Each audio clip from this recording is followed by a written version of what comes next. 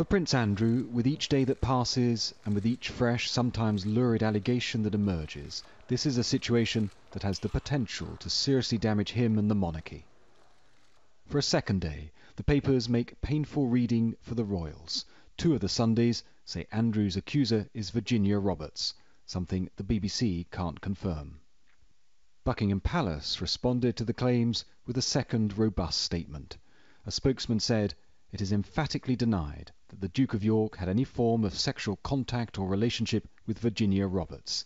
The allegations made are false and without any foundation." Also accused and also protesting his innocence, the American lawyer Alan Dershowitz.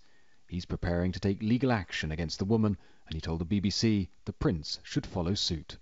My goal is to bring charges against the client and require her to speak in court. If she believes she has been hurt by me and by Prince Andrew, she should be suing us for damages.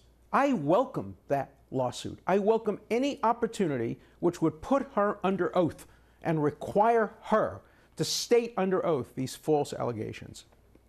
This man is the reason Prince Andrew's facing talk of lawsuits. It's his once close friend, the American financier Jeffrey Epstein, a registered sex offender.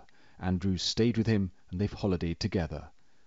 The well-connected billionaire was sentenced in 2008 to 18 months in jail after pleading guilty to an offence of soliciting a minor for prostitution. Prince Andrew continues to deny he had sex with a woman when she was underage as he battles to contain the fallout from these allegations. Peter Hunt, BBC News.